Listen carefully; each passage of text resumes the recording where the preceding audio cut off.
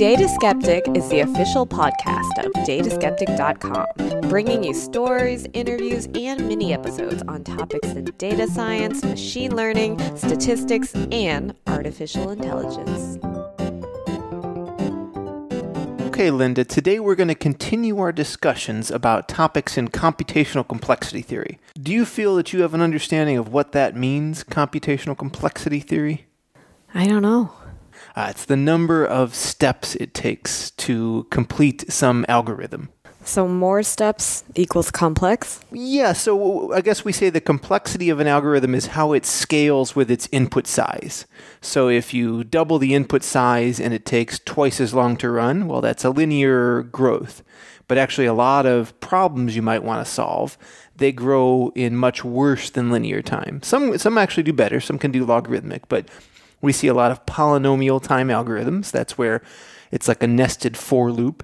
And we also see worse things like exponential time. So you're measuring complexity based on how long it takes you to get the answer? That's exactly right. Conditioned on the length of the input. Mm-hmm. What complexity theorists do is they put groups of problems together or groups of algorithms together in what are called complexity classes. So things that have similar asymptotic results that, as the size of inputs grow, they have a similar result. Those would end up in the same class together. So those polynomial algorithms I described, those are all in class P. And today I want to talk about a class called NP, which stands for non-deterministic polynomial time. But I thought it'd be fun to talk about it in the context of the game Sudoku. Do you know Sudoku? Yeah. So have you ever played Sudoku? Yeah, earlier in the days when it was taking off and more popular.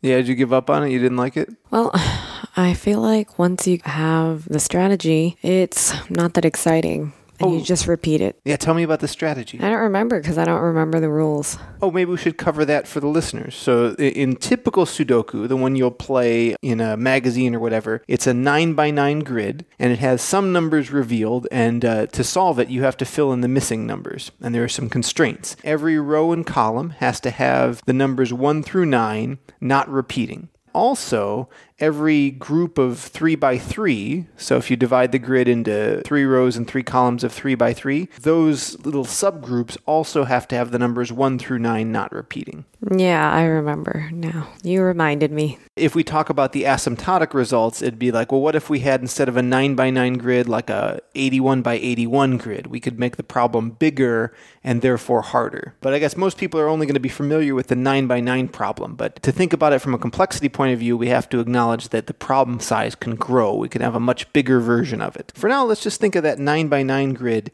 I know it's been a while since you played. Do you have any sense of some of the strategies you would take on a new puzzle? You just start counting up the letters that are already filled in and work on the ones that have the most hints on those rows or columns. That's right, yeah. There's a lot of ways you can get hints. Do the rows give me hints? Do the columns give me hints? Does process of elimination give me any hints? There's a bunch of procedures like that you could follow to solve a Sudoku puzzle. So do you think someone who is pretty good at Sudoku could write all of their strategies into an algorithm? Oh, it's very possible. Actually, the computer, even if you just did random, they'd figure it out and get there. Tell me more about this random idea so people are clear on what you mean. They could just start filling in numbers for each of the values and checking if it works. And if it doesn't work, change it. If you did that way, let's say you go through the whole puzzle and you just roll a die and then fill in random numbers. You fill up the puzzle with all your random numbers. What do you do next? Then you check it and see if it's right or wrong. And if it's right, you say, I'm done now. I accept my result. What do you do if it's wrong? I assume if you're rolling a dice, roll the dice again. Yeah, you erase all your marks and start over again. Trial and error. Do you think that's the smartest way to solve Sudoku? I would say if you're a programmer and you're lazy, sure, and you have the bandwidth and it will figure it out maybe faster than a human, sure. If you guess, what are the odds you're going to just in a coincidence guess correctly? It's a little bit like winning the lottery almost. Well, it's greater than 1 out of 10 since some rows, if you're going to start with the rows that have hints, right? Oh, yeah. So you're saying take into account the hints and then make some guesses and go from there. Yeah. Now, you've actually hit on the most important thing I wanted to talk about today. I didn't know you were going to get so far ahead of me. And it's the aspect of guessing. Do you think the guessing is required? Could maybe someone who is really good at noticing all the hints figure out the puzzle without any guesses? When I played it, I did not, unless the hints were placed where all of them were like on the same row, which they weren't, I would actually say you need to guess. Yeah, essentially you're saying like, yeah, this is the best strategy we know of, but wouldn't it be great if we could say this is provably the best strategy? Sure. Because then you'd have a lower bound result, right? You'd be like, yeah. You math people just want to prove things. Yeah, no one can do better than this one algorithm. Right now, the best algorithms for Sudoku, they're in this class NP that I haven't defined yet, but it involves the guessing, like you said. And as far as anybody knows, there isn't a way to do this to solve these in polynomial time. Another thing that could be distracting for people who do play Sudoku is maybe they're in their heads thinking, hey, I can solve Sudoku puzzles completely logically. I have a great little algorithm I run in my head, just follow my procedure, and I never have to guess. And that might be true because you're dealing with the puzzles that are published. And presumably the creators of the puzzles spend some time making sure that they're fun and they're, solvable without being ridiculously difficult. So we're not talking about all the cases of Sudoku. We're talking about the very hardest cases. If someone wanted to give you a puzzle that was virtually impossible, that virtually impossible puzzle, no one has created an efficient algorithm to solve the game. So it does require some guesswork. Now let's go back to this guessing thing. Well, we never left. Just to be clear. If I gave you a puzzle that I filled in with a bunch of guesses and I asked you to check it, how quickly could you check if I had a solution or not? Well, I have to add it up and go row by row, column by column, and then start circling the ones that don't work. And do the sub, 3x3 squares. So basically, you'd have to do every row, every column, and then every subgroup. So more or less, you could solve this in n squared time, because you'd have to go for every row, for every column, and do a check, right? So it's a polynomial time verification. You can check that a solution is correct efficiently. And you can also say, like, if I just gave you something that wasn't a solution, I just filled it in with random numbers that didn't match. In the worst case, you might have to check every square and only discover the mistake when you check the very last square.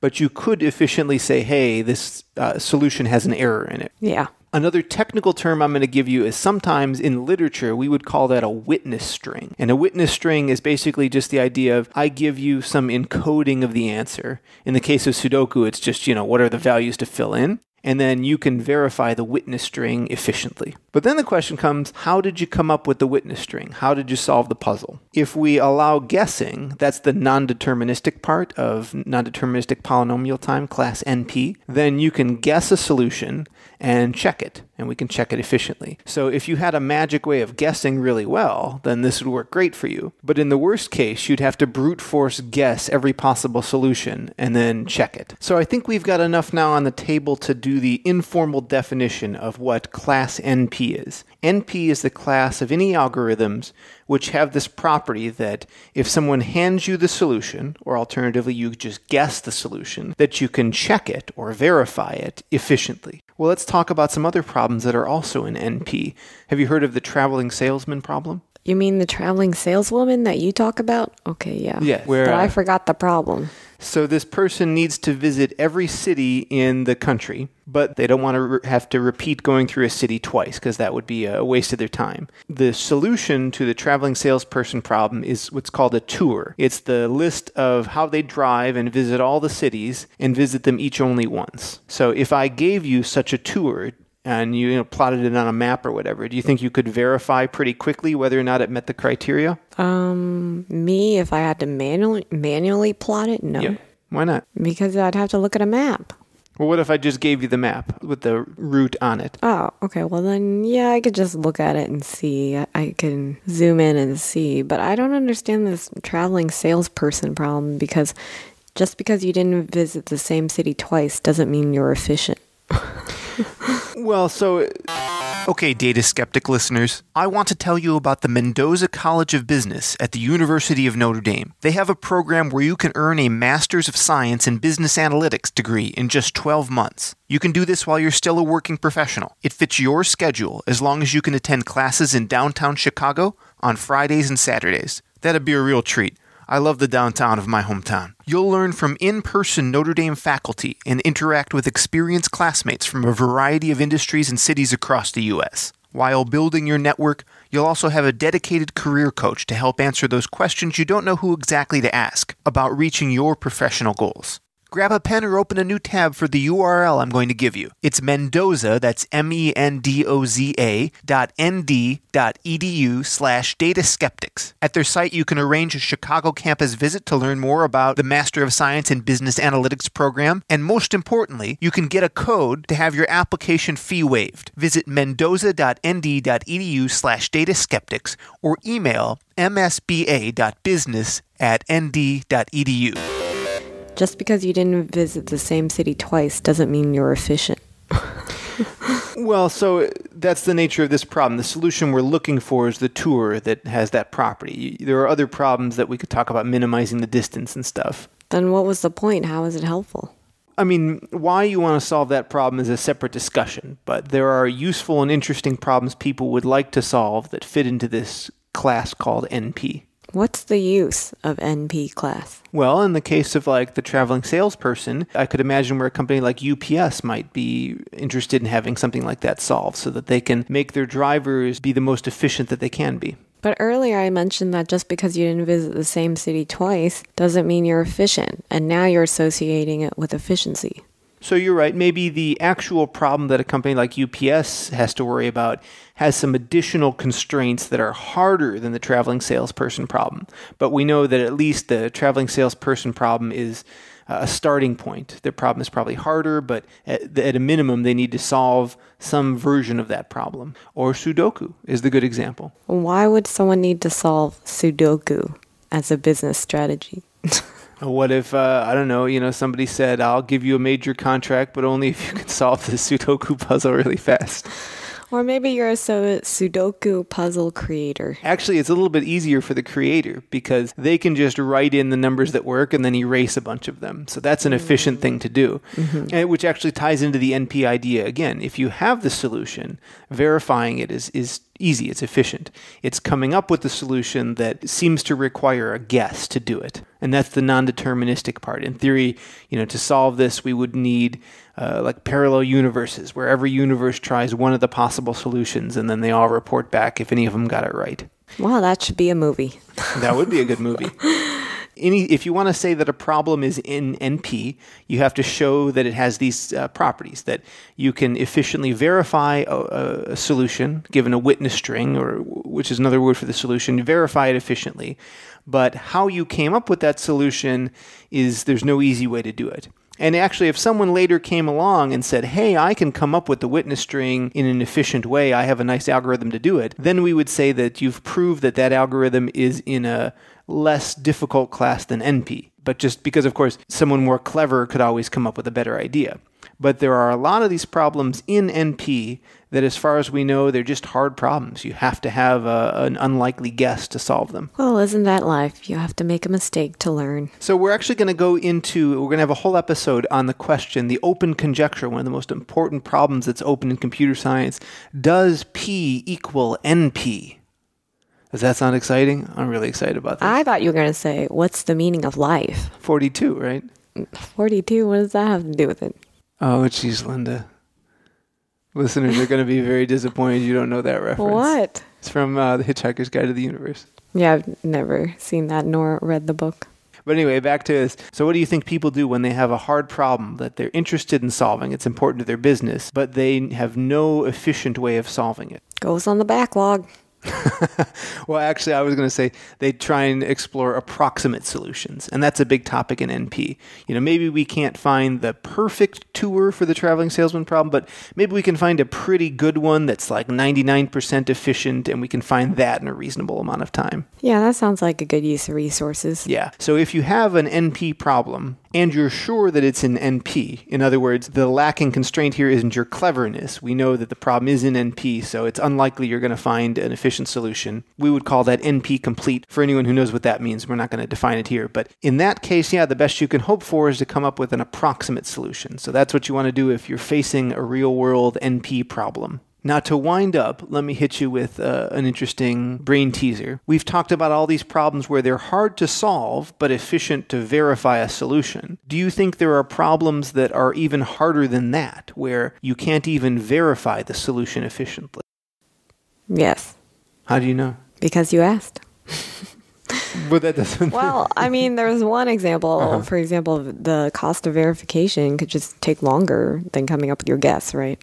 That's right. So the example I like to go to is a decision problem in chess. So like given a chessboard, you can say, is there one strategy where white can certainly win this game? Yes or no? And there's obviously a yes or no answer. We can say for sure. But if the algorithm that comes up with the yes or no answer, there's no way it can give you a witness string. It can't say like, well, all white has to do is follow these bunch of steps and then for sure they're going to win. There's no way black can come back from it. Because whatever strategy it is also is adversarial. It includes what black is going to do. Then it's like a mini max game. There's some back and forth to it. So you can't give them just one string that describes the winning strategy for all games, at least. Maybe if, you're down to the last 3 or 4 moves, you can say all white has to do is these couple of things and whatever black does doesn't matter. But in the general case, sure, you can answer this question. There is an answer, right? Does white have a winning strategy? That must be true or false. But the problem is worse than NP because you can't even provide a solution which is verifiable efficiently. So have I succeeded in teaching you the properties of problems that are in NP? I learned a little bit about how guessing works. You use it as a technique. In what way? To test if you're correct or wrong. And if you're wrong, what do you do? Well, the question is it 100% wrong or some other... In Sudoku, are there certain areas that are right? Keep the ones that are right and try again on the ones that are wrong. Oh, actually, so now you're getting off into an interesting tangent. If we just guess and then we try and do the verification and we say, nope, this is not a solution, can you learn anything from the guess? Like in your case, you're saying, well, keep the parts of the Sudoku puzzle that seem to work well. Well, it might be that your Sudoku solution is a house of cards and that there's nothing you can learn that sort of transfers to other examples. And that is actually the crux of NP. If you could make a guess and learn enough from a bad guess that you could eliminate some of the other guesses you might have to make, then actually that would be a way of solving something efficiently, potentially, which would mean you have cracked the problem and taken it out of NP and put it in P. Anytime a problem is firmly in NP, like we've proven it's in NP, or at least we prove that it's NP complete, meaning we think that it's unlikely someone is going to come up with a better solution later, unless, of course, P equals NP, then you're not going to really learn enough from each guess to carry over into the next attempt. So you really kind of have to brute force every guess, almost. NP problems are extremely difficult as far as anyone knows. And in an upcoming interview, we're going to delve deeper into this topic of this very open problem, which, by the way, you can win $1 million if you solve. Resolve, does P equal NP, or does P not, as I believe, P not equal NP? I believe this sort of not based on logic, because no proof exists. I just believe it because it seems to be correct, and the opposite seems ludicrous to me. There are many strange things that would also be true if P equaled NP. So if I'm right, as most computer scientists believe that P does not equal NP, then that also means I believe that there are intrinsically hard problems. Well, then stay tuned to learn more. And until next time, keep thinking skeptically of and with data. Data Skeptic is a listener-supported program. To support the show, visit dataskeptic.com and click on the membership tab.